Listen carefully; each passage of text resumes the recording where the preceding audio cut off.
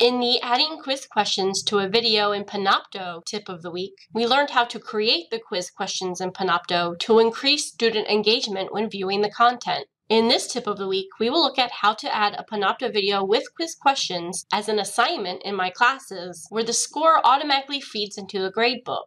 In your course, click on the Assignments button from the course navigation menu.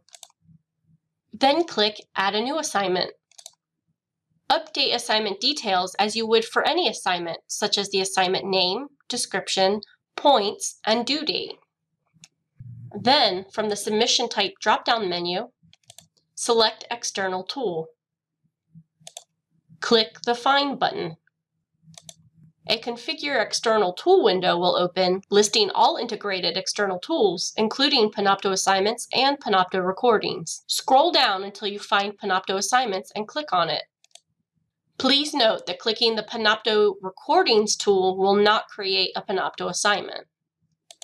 A new window will open to the Panopto folder for the course you are in, listing all associated Panopto videos, whether they include quiz questions or not.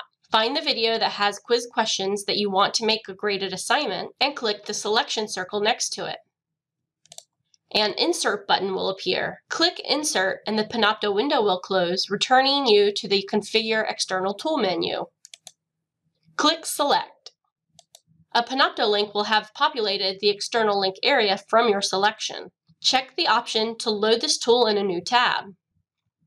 When you are done, save the assignment to update later, or save and publish the assignment if you are finished editing the assignment.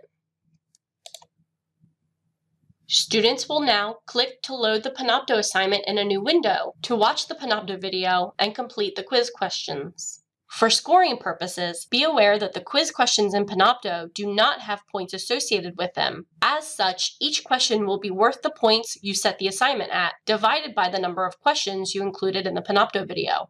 For example, this Panopto assignment has 2 questions in it. When I set the points of the assignment to 20 and a student missed 1 question, they scored 10 points. And then at 30 points with 1 wrong, they scored 15 points, and so forth. Keep in mind that all questions in a Panopto video quiz are worth the same value, so the number of questions asked per video determines the weight of each question in the overall quiz score. Another thing to know about scoring is that Panopto will not feed a score into the gradebook until all of the quiz questions are answered. So if a student answers 1 of 2 questions and then exits the video, a score will not show up in the gradebook until they reopen the video and answer the second question.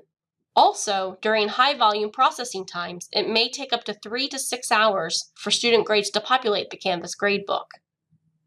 Thank you for watching this tip of the week. For more information, please refer to the following guide.